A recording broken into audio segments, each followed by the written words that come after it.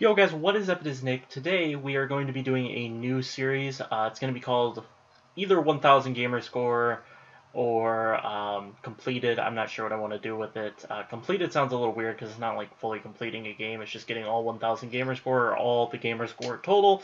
Not that I do this all that often. I don't have that many fully completed games, but I do want to try to get games fully completed here in the future. And the first game is actually Monopoly. A friend bought this for me. They've been playing it. A couple of my friends have been playing it about every night, just as like a chill wind down game before we all hop off.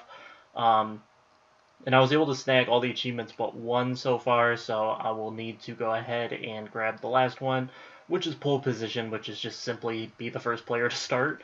And I'll go ahead and boost this here in this episode and show me completing the game. And that's simply what this is going to be. I'm going to show me completing the game, and then I'll talk a little bit about the difficulty of the game and all of that different stuff. But this is Monopoly Plus. Goes for $15 on the Xbox One currently.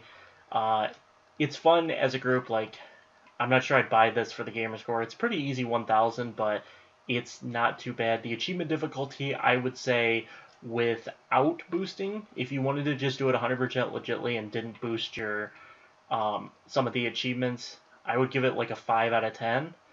Some being more luck than skill. There's one for getting a card of every color, and so that's one of the harder achievements if you do not boost it. But you can simply boost that achievement with yourself and put every property up for auction that gets landed on better with 6 players, and it's pretty easy. And that's about the hardest achievement. Pole position would just be a matter of time until you got it if you played enough games.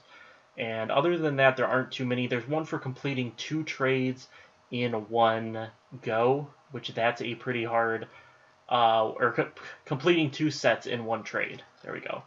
Color sets in one trade, which can actually be pretty hard if you do not boost it or have someone willing to trade it with you, like friends, like you were like make a little bit different deals, not as simple deals as just, you know, okay, 1-for-1s, or they have to be perfectly fair trades. It's a little hard to pull off to complete 2 sets, which is pretty annoying, but it is achievement easily boosted, but either by yourself or with friends. Like I said, I do enjoy Monopoly. This wasn't bought just for the gamer score. A friend actually bought it for me so that we could play, because I didn't honestly want to spend $15 on Monopoly. I probably would have, but he hit me up with a $20 code before I could even really think about buying it.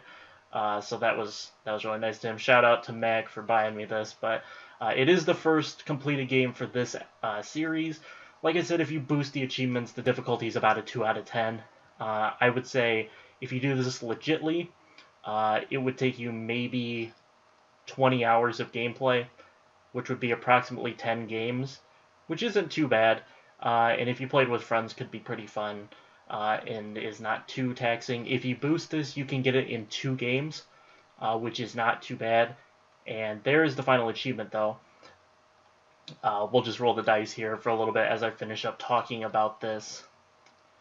So if you boost it, I would say it can take you 2 games in approximately an hour, which isn't too bad. An hour is pretty darn quick to get 1000 Gs, and it's one of the easier games I've played for Gamerscore. We'll take a look at the achievements now and wrap this first episode up. Let's go take a look at my achievements.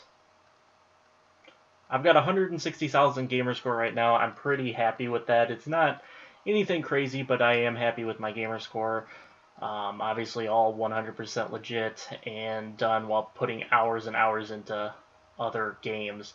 And you can see with 2 games online that weren't focused on getting achievements, it took me 5 hours and 27 minutes to complete this game. And here are the achievements, the final one being pole position, which is kind of funny that that was the final achievement for me. Get 1 property of each color, like I said, is pretty hard.